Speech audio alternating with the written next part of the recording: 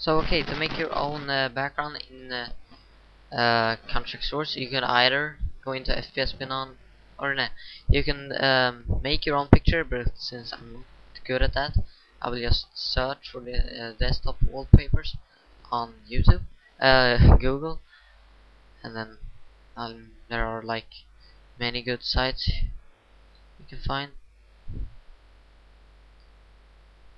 Okay, that one looks good.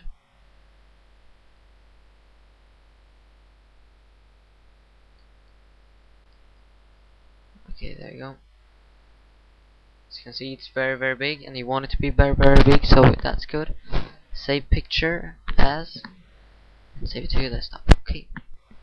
Okay. Now I got the picture here.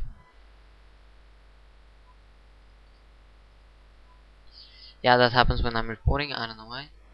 Okay, you got the picture there, and I will also have a link to this thing here, which is VTF edit. Okay, so you just take the picture, put it in the folder, and you drag it onto the VTF edit. You can also go into VTF edit and open. When you get up this, you just press OK.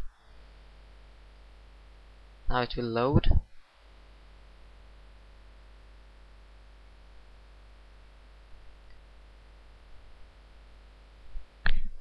Taking some time. Taking too long time. There we go. It's a big picture. Then you take your style, save as. There you can rename it to put it on your desktop. You can rename it to like abstract. No, yeah, you have to name it to background. Yeah, background 01. Save. Okay. Then it will look like this.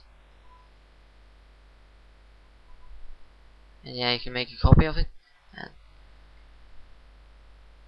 name it to wide screen. Okay. So I got two files. Then now this will work. You just copy it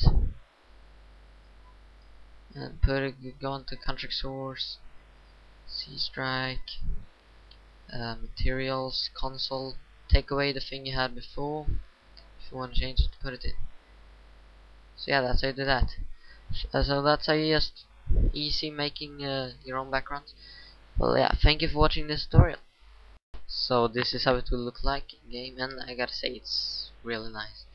I think I'm gonna keep this actually. So yeah, thank you for watching this tutorial.